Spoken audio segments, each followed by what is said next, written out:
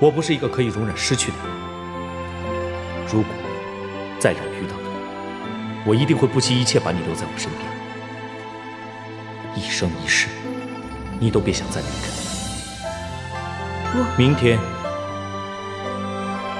明天就是你离开的日子。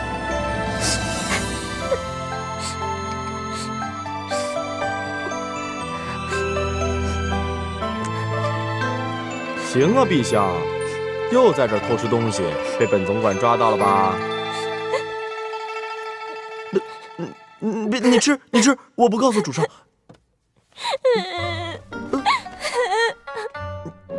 干什么呀？放开我啊！这是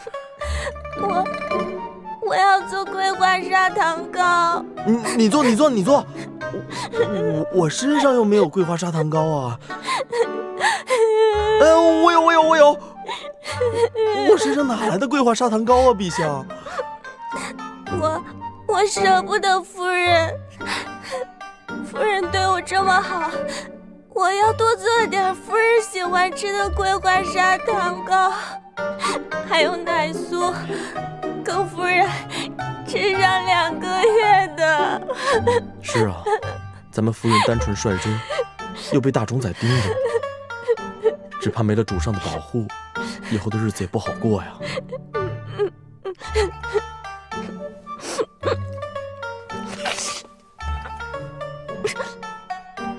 你干嘛？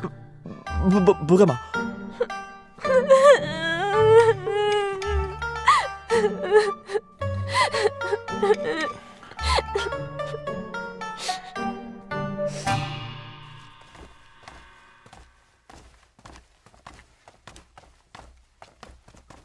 主上，夫人，都准备好了？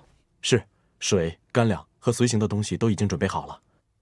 夫人，这是陛下特意给你做的吃的。替我谢谢陛下。夫人请放心，夫人路上小心。好了，你留下来照看大司空府。是。我的夫人，这下你称心如意了。走，咱们围猎去。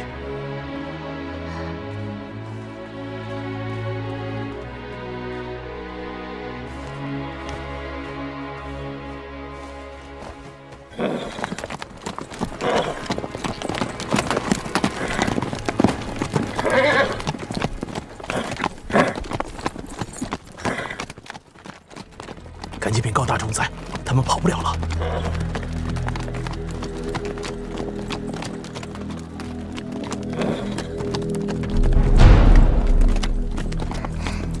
李文佑，这招还真管用。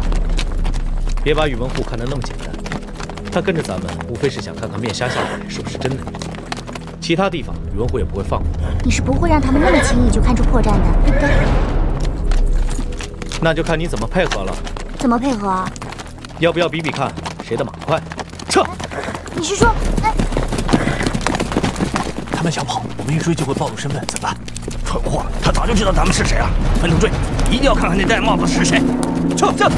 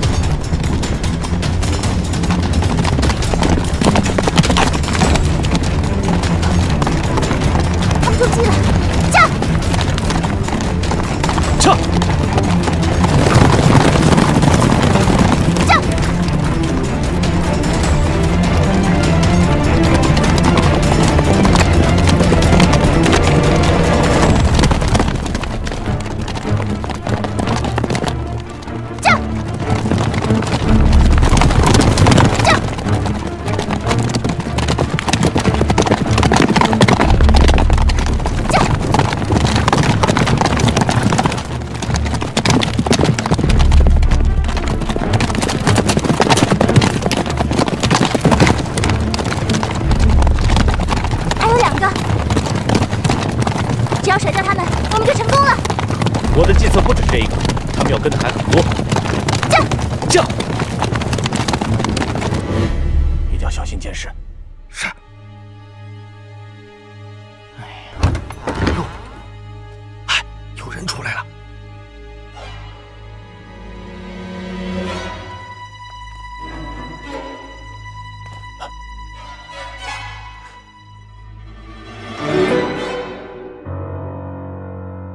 快去禀报，我在这儿盯着。是。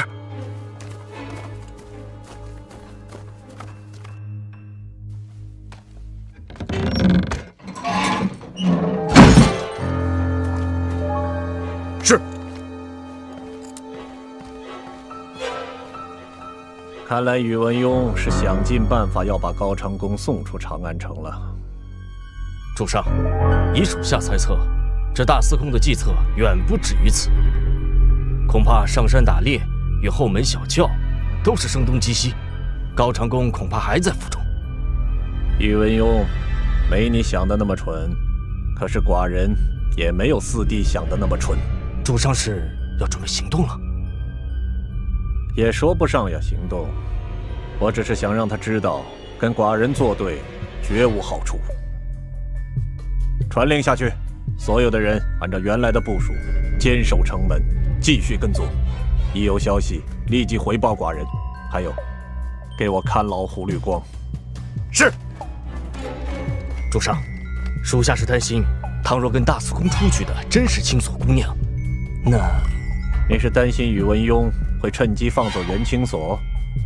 放心吧，好戏还在后头。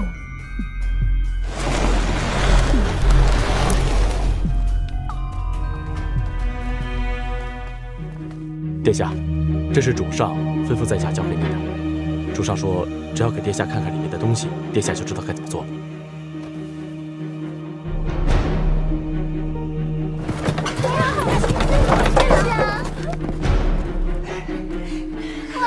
大将军请。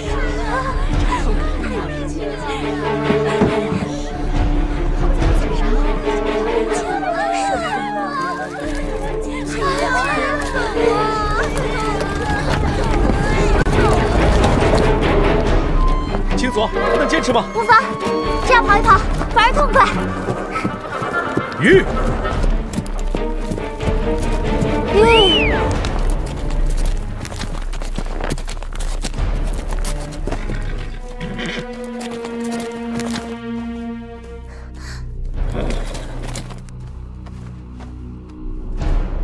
前面就是去平阳镇的路了，我只能送你到这里。记住，如果高长恭不能按照约定去找你的话，不会的。青锁，照顾好自己，去吧。哎，记住，你曾是我大司空府的人，要是高长恭敢欺负你的话，你一定告诉我。 不管怎样，我都会把你接回来。不过，你应该不想让我把你接回来做测试。宇文邕，我不是讨厌你，故意与你作对。我心里知道，你对我好，我也……好了，好听的话说给他听去吧。赶紧走。宇文邕。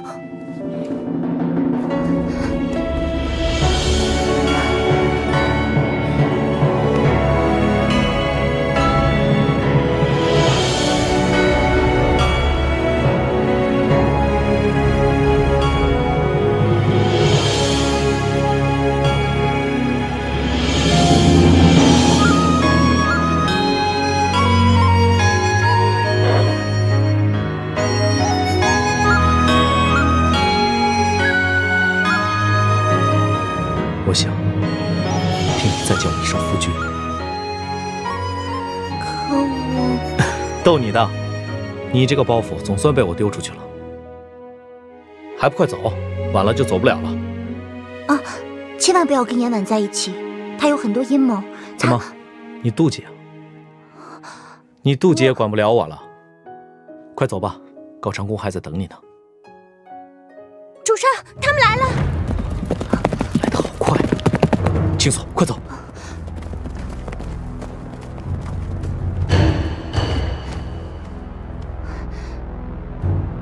驾！主上！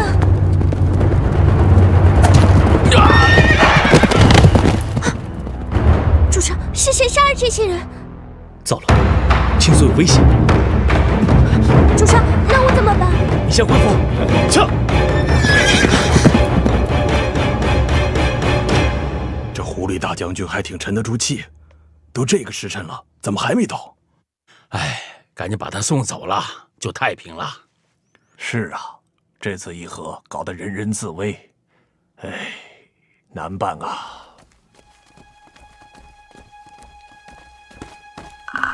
站住！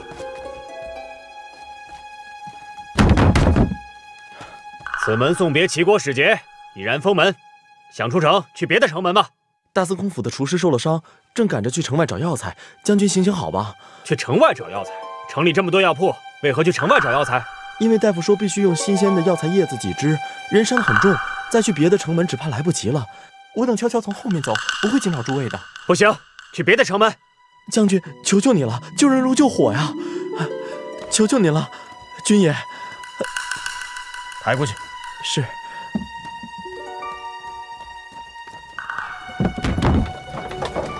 把轿帘打开。将军，他是烫伤，现在见不得人。我们大司空与大冢仔是至亲兄弟，您就行个方便吧。是大冢仔的吩咐，你敢抗命吗？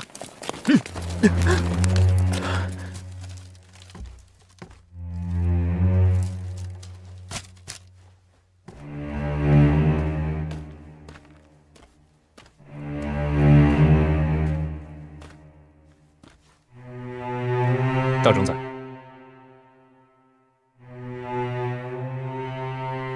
寡人带领诸位大臣，带皇上来向大将军辞行。岂敢岂敢，在下何德何能？多谢大冢仔，多谢各位，请代我多谢周国皇上。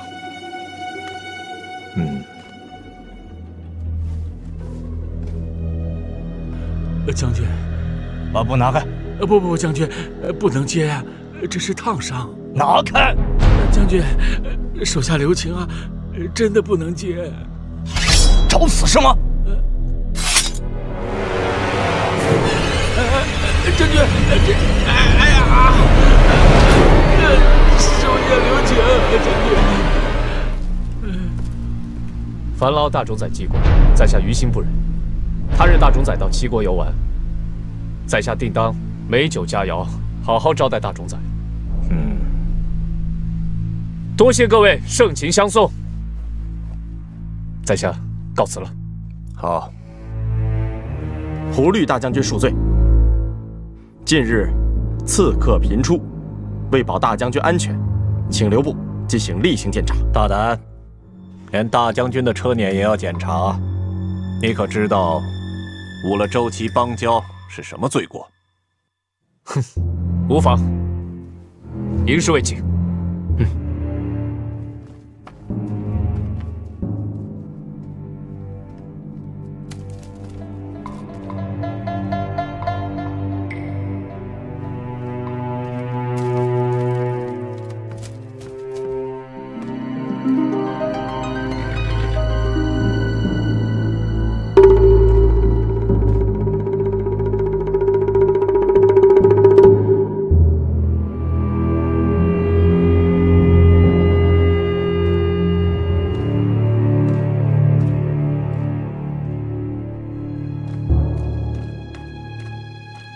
主上，一切安全。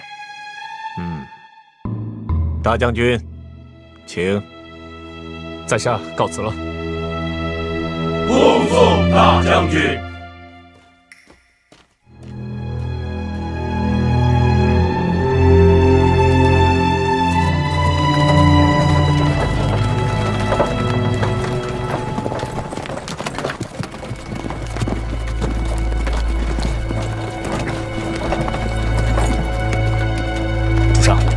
轿子里确实是大司空府受伤的厨子。这个四弟还真是聪明啊！以卑职看，不如彻查大司空府。不急，戏还没完呢。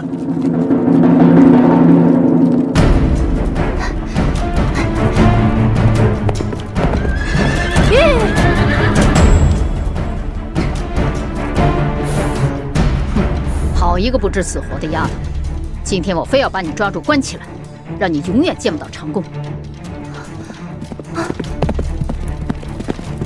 玉，又一个来送死的。宇文邕，哼，好一对苦命鸳鸯！今天我就成全你们，让你们到阴曹地府去相亲相爱。想见人，痴心妄想！哼！小心！你是谁？香无尘，想不到吧？这里我来对付，你们先走。传闻香无尘有3张脸，果然名不虚传。想来对付我，没那么容易。还有我，婉儿，大司空，你们先走，我和师傅断后。想走，没那么容易。走。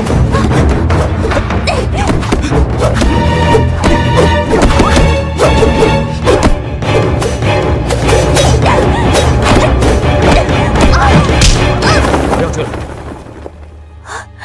他怎么走了？小心有埋伏。这个人我怎么看着这么眼熟呢？无尘道长和严兰怎么会出现在这里？先不管了，要先找到马匹，找不到马匹就找那些侍卫，不管是大司空府的侍卫还是大冢宰府的侍卫，只要找到他们，就能抵挡一阵。好。大司空，青锁姑娘，你们以为逃得出本仙子的手心吗？是你。我很是奇怪，大司空，你分明被我的摄魂琴伤到了，怎么现在还这么完好无损呢？好人自有天相助，姑娘长得这么美，就不需要再做一些凶狠的事情来增强别人的记忆，别人自然也会牢牢地记住姑娘。再说了，镇魂珠你已经拿到了，不知道姑娘今日阻挡本司空与青锁，所为何来？你不提镇魂珠还好，说到镇魂珠，我更是气恼。云青锁，你一而再再而三地欺骗我，是真的不想活了？这可就要怪你了。世界上只有1颗镇魂珠，是你自己太贪心。既然你已经得到它了，你到底还想怎么样？那颗珠子确实被人抢走了，我也料到了，那个人会把它带走。你想跑？我不敢，是他们追得太紧了。拿来。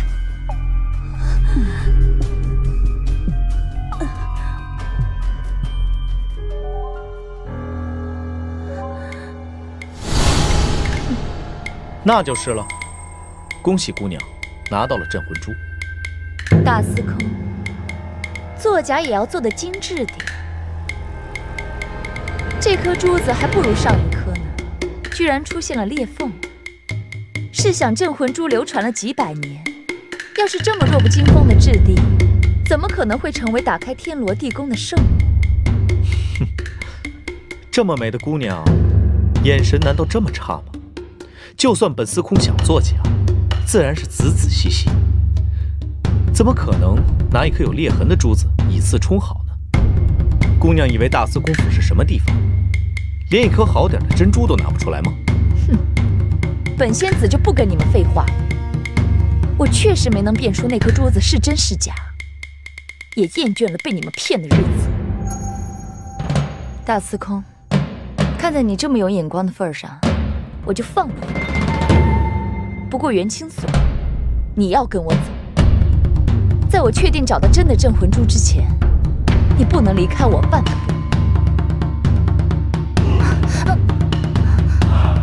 我可以跟你走，至于青锁，还有他的事，他不能跟你走。大司空，看来你是不知道违抗本仙子的下场。看来姑娘也不知道，对付本司空心里最重要的人是什么下场。真是死都不肯放手啊！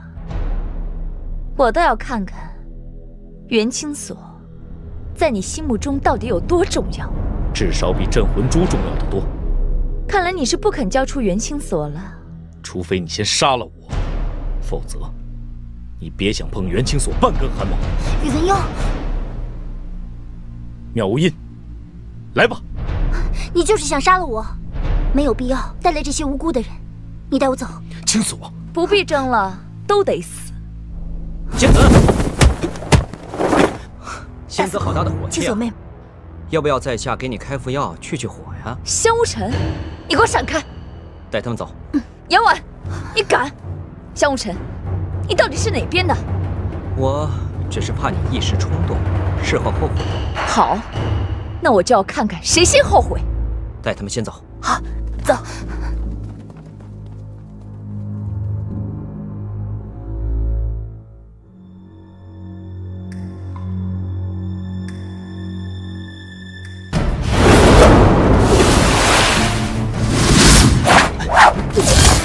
过了这个山坡就到长安城外了，到城外你和妹妹就安全了。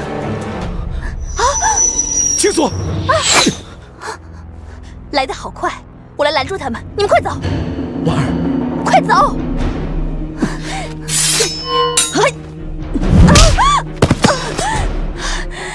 你是谁？你可知道我是渝州刺史之女？我是不是？没想到你对宇文邕是真心的。你到底是谁？萧无尘，你在耍什么鬼心眼？你到底站在哪边的？无尘自然是站在仙子这边。站在我这边，你给我捣乱！刚才你没有看到元清锁以死相逼吗？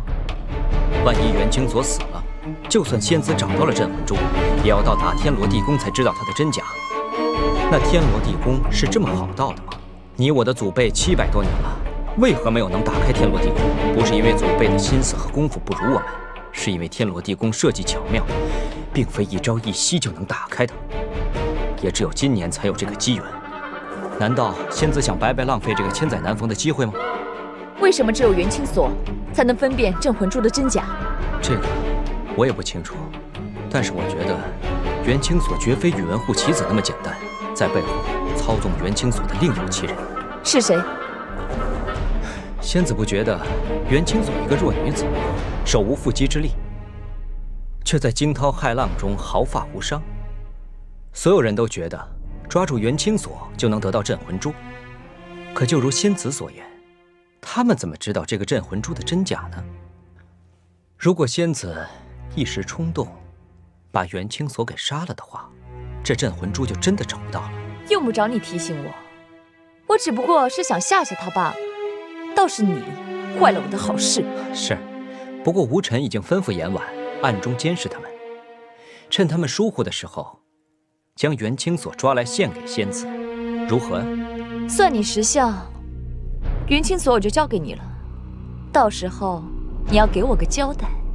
哎，仙子这是要去哪里？放心，我不会再对元清锁下手的。不过别人，我就不好讲了。哼！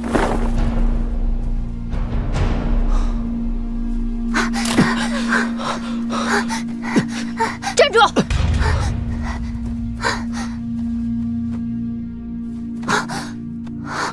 你是谁？为什么对我们穷追不舍？哼！把镇魂珠拿给我！把镇魂珠拿给我！青锁，青锁！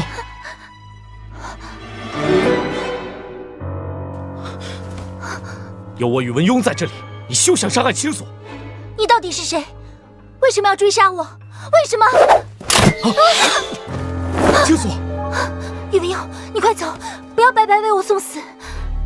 你不就想杀人吗？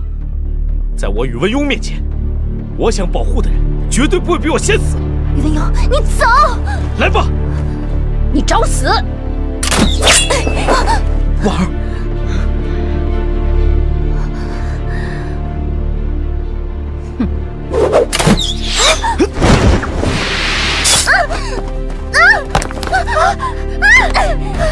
青锁，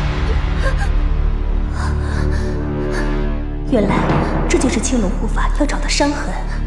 为什么青龙护法会知道元清锁肩头有烫伤？为什么？什么所有的人都那么在意元清所？叶婉，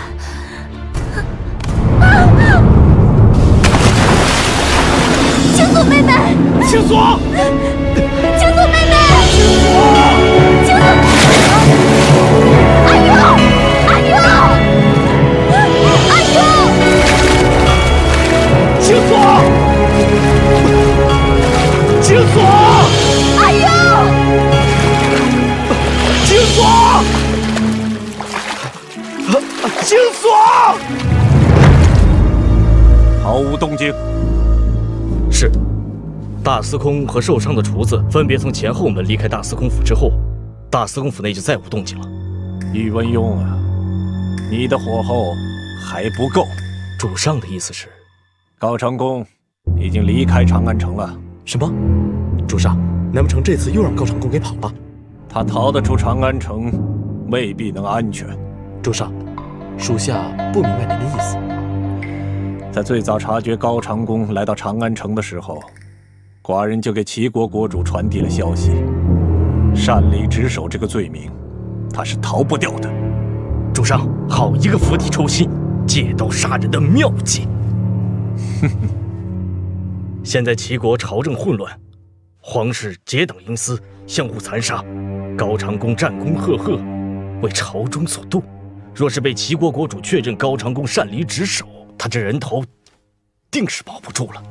只是高长恭也非等闲之辈，属下担心高长恭是会提前得到密报。那又怎么样？齐国路途遥远，难不成高长恭还会长出翅膀飞回齐国吗？主上英明。高长恭啊，你后路已绝，等着受死吧。长恭，此地偏僻，我也派人四下查探过，方圆几里没有可疑人。委屈你了，换上这套衣服以后，你就可以下车喘口气了。立刻备马，我即刻赶往平阳镇，青锁会在那里等我。你，我知道你想说什么。我没瞒着洛云，是洛云主动帮我离开王府的。我很感激他，他为了阻止婚礼，故意受了伤。太医诊治需要静养，因此延迟了婚礼。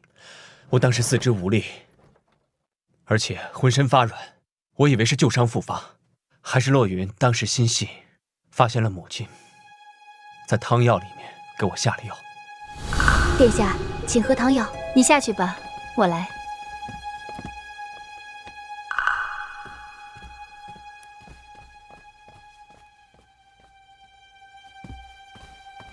洛云，你。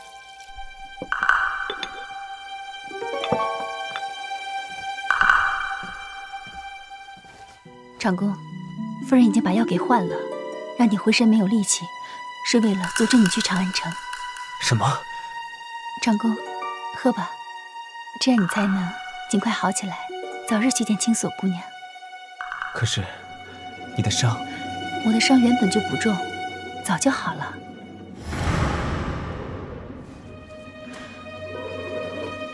就这样，洛云不动声色地把汤药换掉，只给我吃治伤的药。恢复了几天，我才有力气走出郡王府，来到长安城。这么说，你是铁了心要带元清锁走了？密信上，明月兄对青锁也是称赞有加。怎么，现在还觉得我不应该带青锁走？青锁姑娘确实是个奇女子，对你也情深意重。只是，我有些担心。大丈夫，生而何欢，死而何惧？我高长恭有你这样的好兄弟，知足了。禀告大将军，有密信到。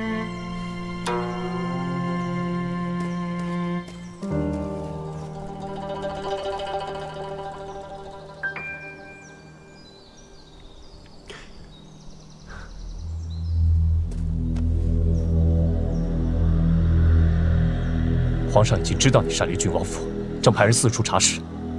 洛云封锁了消息，称你重病在身，避免陷客。只是我担心洛云毒入难治，恐怕撑不了多久。你马上带人回到邺城，我去平阳镇接青锁，然后立即赶往金庸城。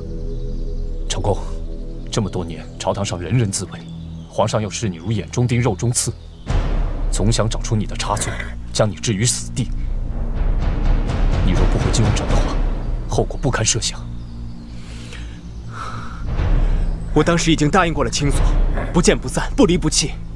上次未能履行承诺，这一次我绝不能再让青锁空等。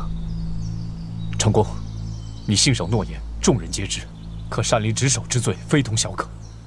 一旦皇上抓住你的把柄，受牵连的不只是你一个人，还要牵扯到夫人、洛云、军中的弟兄们。不，我不能再负青锁了。接青锁姑娘返回齐国，那是迟早的事。你可先回王府应付皇上，我找一名长相相似的人去齐国，再找一名侍卫赶往平阳镇接青锁姑娘回来。我相信青锁姑娘深明大义，不会为了一己私利而置整个王府的安危于不顾。殿下，从这前往平阳镇不过1日时光，殿下连1日都等不了吗？我胡律光以性命担保，一定将青锁姑娘安全带回齐国。明月兄，快起来！殿下，我胡律光与你多年交好，情如手足。就算信不过我胡律光，也应该信得过周国的大司空，他是不会让青锁姑娘出事的。事态危急啊！我信你，也相信宇文邕绝对会把青锁平安地送回来。好，我现在立即快马加鞭赶回金庸城。明月兄，殿下，我即刻前往平阳镇，见到青锁姑娘，先将厉害严明，一定将青锁姑娘安全带回齐国。来人！殿下，给我备最快的马。是。明月兄，别忘了你答应我的事情。属下必会不惜性命完成任务。驾！驾！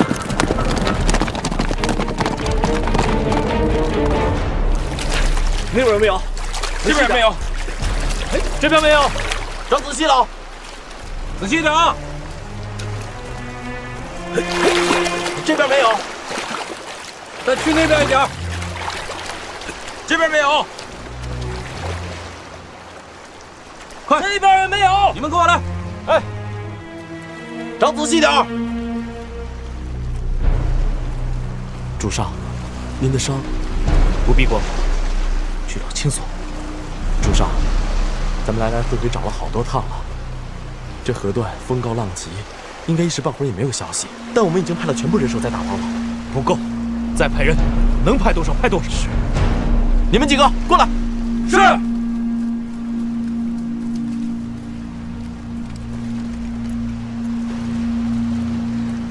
阿勇，你的伤……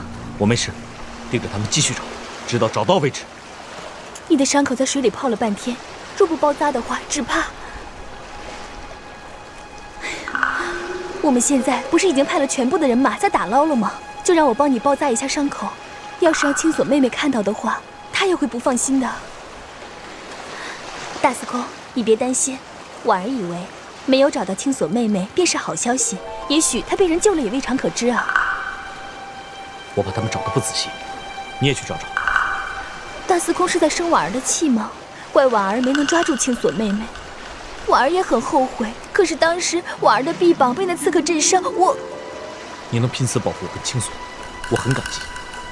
阿庸要是没生婉儿的气，就让婉儿帮你处理一下伤口，好吗？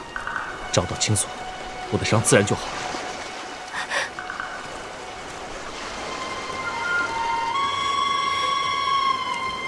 这个袁青锁哪来那么大魅力？我倒是希望他被鱼吃了，一了百了。哼！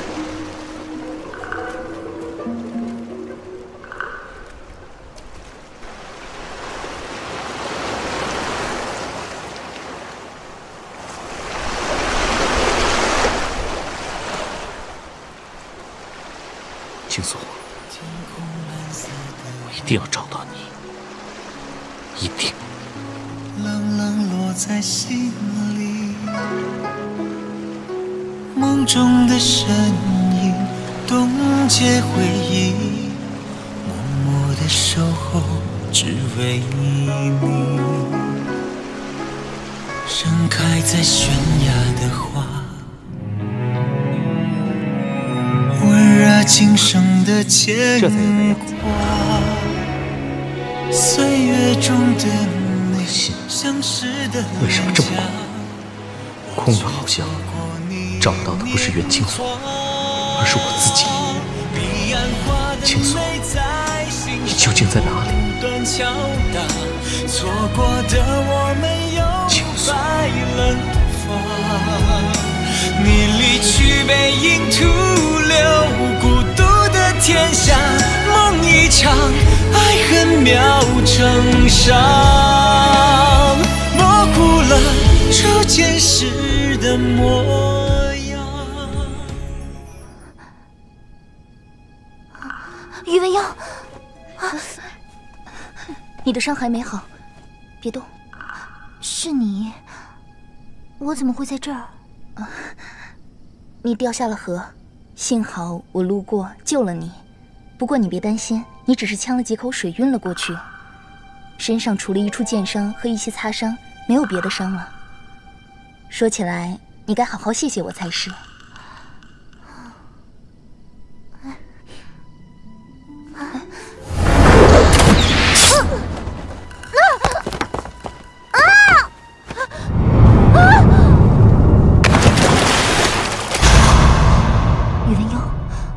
去找宇文佑。哎，你放心，他只是受了轻伤，没有性命之忧。真的？嗯。可我看那个女人来势汹汹，你担心她？我真的欠她太多了。自古情字弄人，你若心里没有她，又何必担心她？若你心里有她，为什么又迫不及待地去找别人？你有没有想过，就算他没有受伤，你这么一走，他又如何向别人交代？他的心里又有没有伤呢？我欠他的太多，恐怕这辈子都还不清了。不过谢谢你，我知道你一直不离左右，在暗中保护我，我真不知道该如何感谢你才好。我说了，我只是路过而已，你别想太多。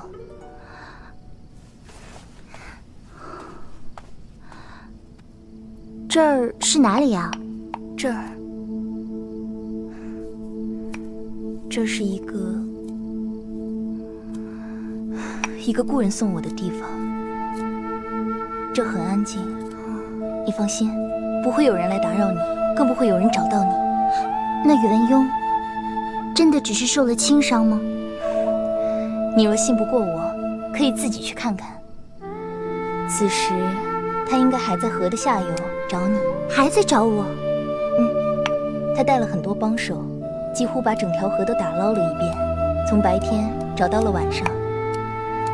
我看他搜不出个结果，是不会回长安城的。是我错了，我只想着跟殿下过双宿双栖的日子，完全没想我这一走，不知道要给宇文邕带来多少危险和麻烦。他固守在这里，是想知道了我的下落才肯离去。可宇文护在长安城里虎视眈眈，他该做的不是找我，是如何自保，如何保住皇上。要不要我帮你传个消息？多谢。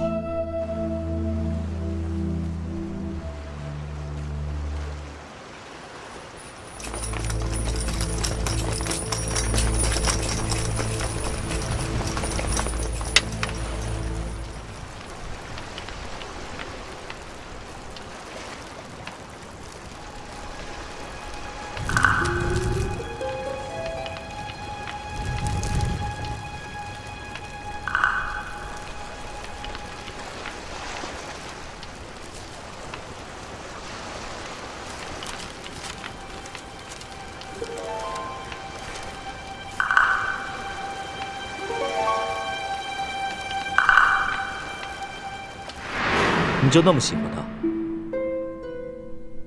这不是你送的吗？我说的是人，这是逃命，你打扮给谁看？那我摘下来好了。时间仓促，你若不介意你的高长弓逃不出去，我也无所谓。你把这个戴上。这是做什么？遮住你那难看的耳坠。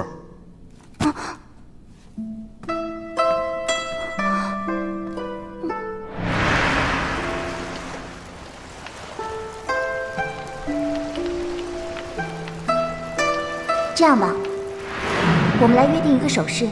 如果我的右手搭在我左肩的话，就代表我安全，我自有分寸；若是我头上的簪子掉在地上，就证明我危险，请你一定要救我。青锁，你果然大难不死。